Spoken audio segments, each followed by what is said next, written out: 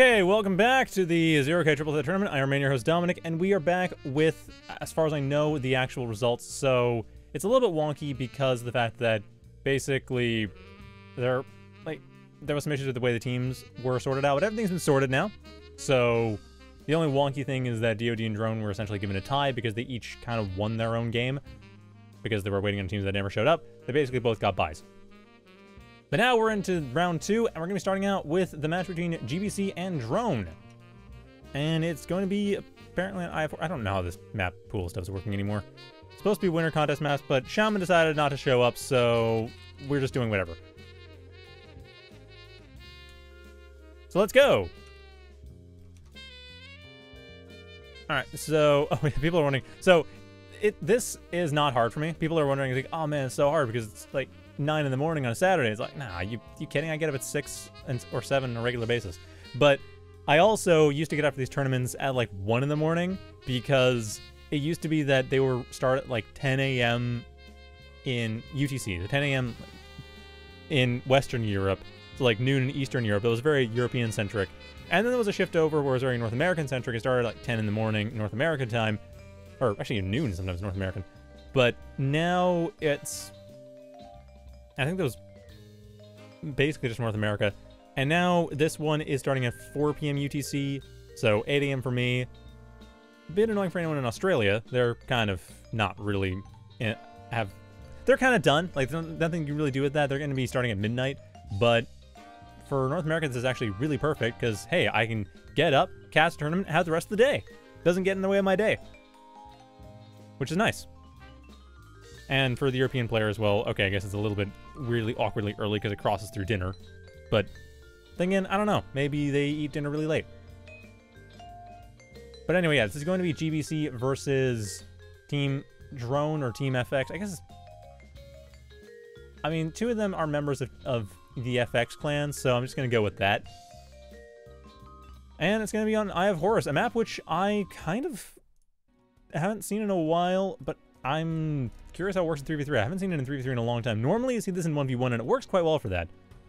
But anyway, malric going for rovers, Drone going for tanks, and rovers also for Jazcash. North side of the map, we actually aren't seeing the north side GBC take the northwest base. Wesley and Hokomoko both starting out in the center. Hokomoko going for air, which kind of makes sense if Wesley is covering them on Cloaky, and Anarchid going for tanks. Sorry, go for rovers, my bad. Going for rovers. They should be able to, I mean, defend it reasonably well. I mean, it looks like Anarchid already trying to focus and make sure they don't get assaulted over to the left, or over to the right. But on the left side of the map, west side of the map, we do have Wesley having to deal with the fact that this is very open, and they're the ones protecting it. And I'm not sure if it's going to be super obvious. The one thing here is that there aren't any units on the south side of the team, on Team Drone, whatever, that can actually cross the hills. Oh. Okay, we have a bit of a technical problem with disconnection. Probably have to get that back in. Well, waiting a couple seconds. Anyway, continuing along, the south side Team Drone does not have any units that can actually cross the hills, so there's no easy way for them to go around here and see, oh, hey, by the way, there's an air factory. They'll probably realize that if they manage to get into the northwest base and see that there's nothing there, because why else would there be only 2 of the sides, like 2 of the 3 opening sections being taken? Unless someone was trying to go for air and hiding behind somebody else. So yeah, at this point, Team Drone has a massive economic advantage going forward, unless the GBC is able to very rapidly expand over to the northwest, which they might be able to. But it's really the question of, are they going to be able to do that? How is that going to work? Because right now, GBC does not really have the best position for doing this in. They can send in some workers over the hills as this Conjure is kind of prepping to go, but they also can't easily defend it. That's the thing. Unless the Conjure starts building up Stardust, or Lotuses, I suppose, that's not really going to be able to do a thing. And these Glaives coming in one at a time, not able to get rid of the Scorcher.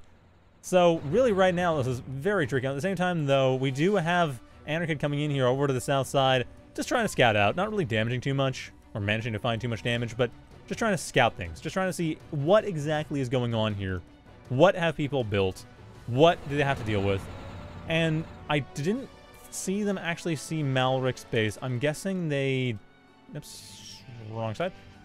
Oh, they did. Okay, so they have enough knowledge that malric is going for rovers. So yeah, the south side is completely exposed to the north side. The north side, I don't think they actually know. Or rather, I don't think they've been exposed on the air front.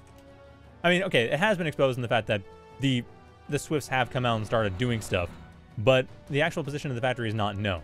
However, yeah, the fact that air is a thing that has been known. We are seeing ogres come out, which probably more to deal with the glaze than anything else. And fences as well. So some flex AA being built up by Team Drone, but not too much beyond that. Which, again, does not surprise me. I mean, Team Drone is going to be going for more of a ground force just because they can. I mean, yeah, a bit of air is a bit of a threat, but you got the ogres, got the fencers. You can deal with light air, like Swifts and such. And Thunderbird coming in here, trying to stun out the Kodachi coming up from Team Drone, but most is staying on its own base. Still managed to disarm the Kodachi, still managed to get rid of the Kodachi without losing much more than the metal extractor. But again, GBC does have an economic disadvantage just because of the way they decided to start this game. They started out with this 2/3 build.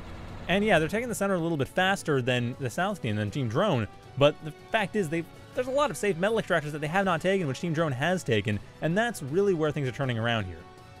I mean, as long as GBC can maintain a reasonably strong defensive position as they build up this economy, they'll be fine.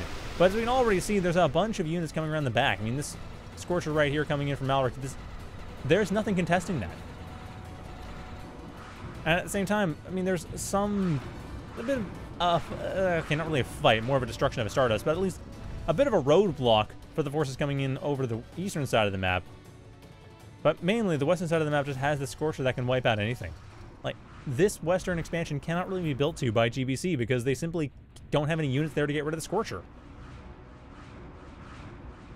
So, it's a little bit tricky. It's not a huge economic advantage, all things considered, but it is still an economic advantage. And short of actually finding some way of making that turn into a well, I guess, short of finding some way of making that economic disadvantage not be a major deal for now, like using attrition to make up for it, the Thunderbirds especially. That's exactly what's being attempted right here. Thunderbird's coming in, disarming all of these fencers. That should get rid of it. The Scorcher's coming in around the back. They're being threatened by the Lotus, but at least they're able to get rid of the fencers. And that is the one thing we do see that GBC has going for them, is they do have the air factory. And with that Thunderbird, so the force multiplier element of that is still going to be extremely effective. Malric's commander not really threatened right now. I mean, they're obviously under some threat, but the main problem, of course, is the fact that all these fencers went down for relatively little cost. So nicely done there. It also exposes where the commander is, and that's exactly what these bombers are trying to help deal with. Well, okay, first off the Ogre, because they can. But again, this is what I mentioned before. The Ogre is Flex AA that has to be handled carefully. Mostly it's a riot unit, of course, but Flex AA is still a thing. Oh, is that going to go down? No, it's not going to go down. Not going to go down in time. Nah, even with the slow, the reload time was not low enough. The dart could not kill it. That was about as well microed as it could have been, but nah, just not well enough. It's kind of like that. And, okay, so this, all right, I'll get back to that. There's some Twitch chat stuff I'll get to once this is over, but first off, another Thunderbird coming in here does disarm the base again, but again, opens things up for defenses, getting rid of the Ogre on top of that. I mean, this is the one thing that's been going for GBC right now, is that Thunderbird has saved their butt so many times. But it's really starting to run out just because right now Team Drone has most of this entire game. Like, they have most of the map just on them. It's really, that's all there is. Oh, to answer the question here, 2 minutes. There is a 2-minute delay between my cast and someone watching the game. I found that to be a reasonably long enough to avoid cheating, but short enough to make sure that people are still engaged delay. I don't know, maybe it's too short. Like, I could go longer, I don't really want to go shorter. Anyway, at this point, GBC, again, they are fighting pretty hard here. They do have some reclaim coming in that's actually going to be some use. I mean, on their side of the map, got about 1,000-ish metal reclaim, so there's stuff. But again, the problem is that they've only just now managed to build up this northwest side of the map, so they've only just now managed to get themselves set up in such a way that they can actually get the economy truly going. And again, they don't have half the map. So reclaim is going to be the only thing keeping GBC truly in this game. Or getting a bunch of overdrive, and at this point, south side, they've got plenty of power. They got 128 energy. The overdrive isn't huge, but again, they've got enough metal extractors that even with that, the overdrive is still coming up to like 6 to 12 metal per second. Like, GBC needs 40 per second just to break even. Or an extra 40 per second just to break even. So I'm not really seeing a whole lot of options here. GBC has managed to at least start holding off the center. But again, it's just a matter of how well these Thunderbirds manage to work out, because that is the biggest threat. The Thunderbirds coming in here and disabling all the units from Team Drone, that ends, or disarming rather, all the units from Team Drone, that is what has been giving GBC whatever advantage they've, or not even advantage, that's been keeping GBC in the game. That's been giving GBC the survival they need.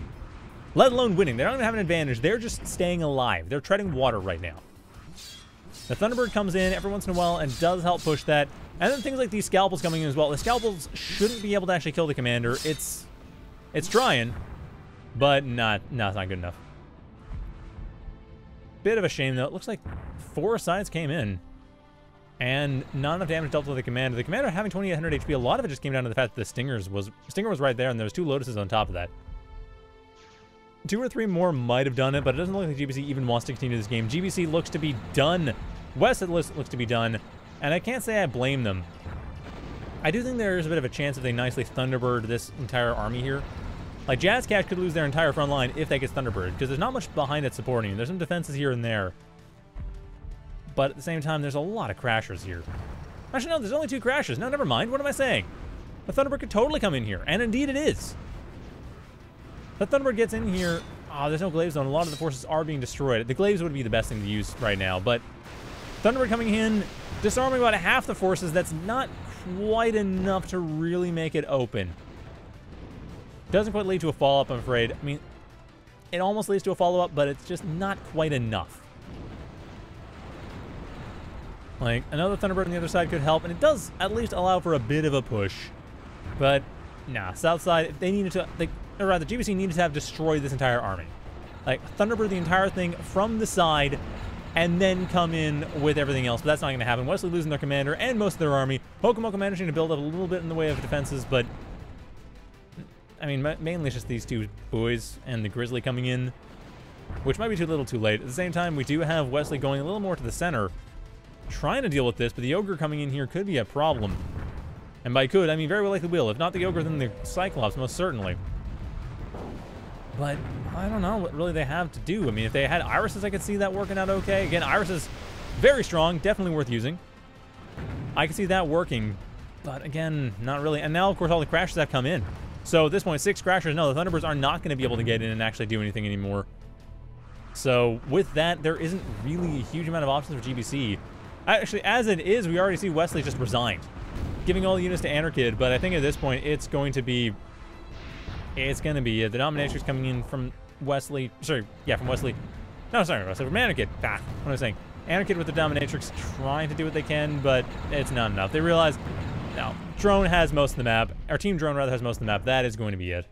And if you look at the economy, it's, I mean, this Team Drone had the economic advantage from the majority of the game. Actually, the entire game. Really, it's more just that GBC managed to keep themselves alive remarkably well, despite being at a disadvantage for so much of the game. But even then, it was more just a matter of, you know, when it came up. Ultimately, the game was just progressing towards a win to Team Drone, just because of the fact that GBC started out with such a risky start. So, the thing is, the risky start here, it didn't really pay off. I could kind of see the Thunderbirds being used a little bit as a force multiplier, or maybe throw in a bunch of Ravens. Like, I can see, like, early 4 or 5 Ravens go in, wipe out a commander before anything gets spotted. Yeah, that would make sense. But on a map like this, where there's 3 obvious starting points, and you just sacrifice one of them in a gambit to get air early, I don't know, you gotta make that pay off. And that's something you have to make work without actually, well, losing everything in the process.